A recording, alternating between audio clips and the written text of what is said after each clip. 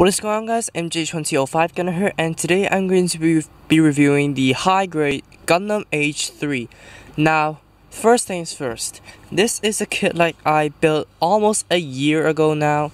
Since the last year the Sigmasis rifle was gone, and today I found it, so I'm decided to review this thing.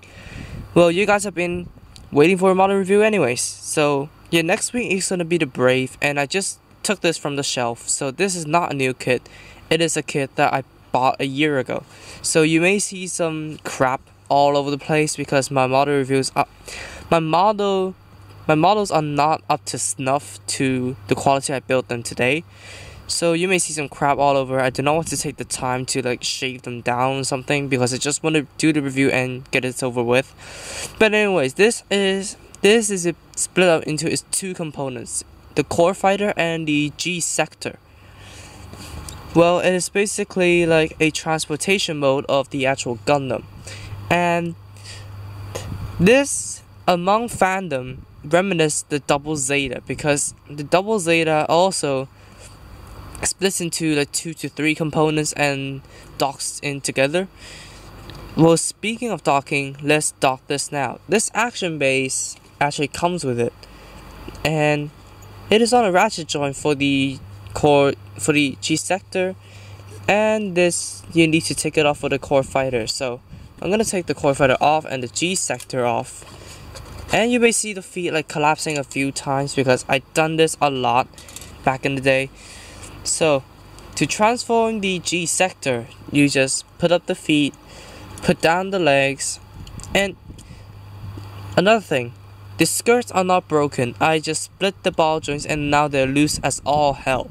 I tried spraying gloss, I tried spraying gloss, and I tried blue tacking it. Nothing works. So if this skirt falls off, well, I'm just gonna leave it for the rest of the video.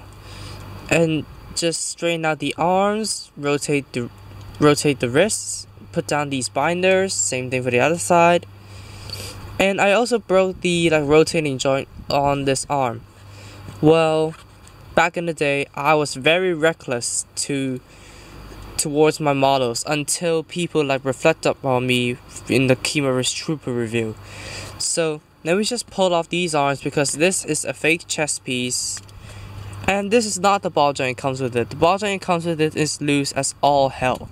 So let me just put in the real chest, and then put the arms back on, and there it is, ready to be docked. Now the core fighter, you just put the wings down, put the thrusters back, open the cover, there's the head, flip up the H symbol / cockpit, pull the head out, plug it in to the chest, flip the flap down, and then plug the core fighter onto the back. And there it is, the Gundam AGE-3 complete. So the stickers, now you got the forehead, the eyes, the back of the head, so the gray bits on the shoulders, the H symbol, and the white on the core fighter. So that is basically it for the mobile suit itself.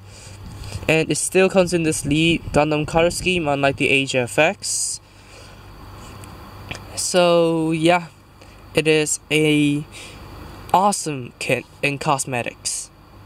So for articulation, this is gonna get a bit crowded here because there's a lot of stuff at the top and less at the bottom, because this thing is very bulky. Well, the head is on a double ball joint, so it can go up and down, forwards and back, rotates. The arms can rotate, go up and down at the shoulder. The shoulder armor are actually individual. The arms, they can come out that far, rotate above the elbow, bend at the elbow at 2 joints flat out, and the wrist would rotate and wiggle. The shield pieces can rotate, and the stomach and waist are on double ball joints. The front skirts can move, side skirts can move, butt thrusters can move. The legs can rotate at the thigh. They can go forwards and back separate from the waist, go side to side separate from the waist. You can go forwards, wrap a bit backwards. I'm not gonna remove the core fighter for now. They can barely go back, then go out really far, all the way actually. They are on a double jointed knee because of how it transforms. This piece of knee armor can flip up and down. The ankles can rotate side to side, then go forwards and back, rotate, and the toe can go down. And this piece of ankle armor can move up and down. So all in all, despite it being bulky, it is actually really articulate. Would you just look at that range?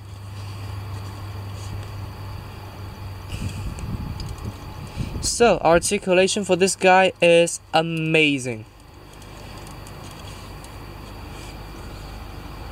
So accessories.